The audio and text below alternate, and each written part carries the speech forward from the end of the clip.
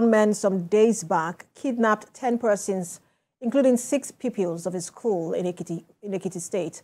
Now, according to reports, the pupils were heading to Ekiti when their bus was intercepted on Monday.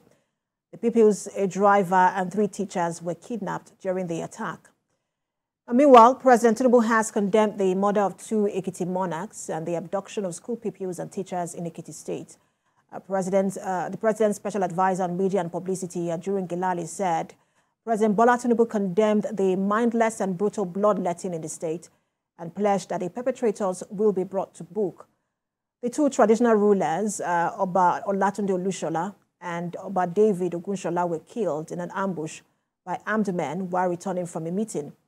The 3rd traditional ruler, the Alara of Ara Ekiti, Oba Adebayo Fataba, escaped the attack. Governor Yebanji said security agents have been dispatched to the area to fish out the perpetrators of the heinous crime.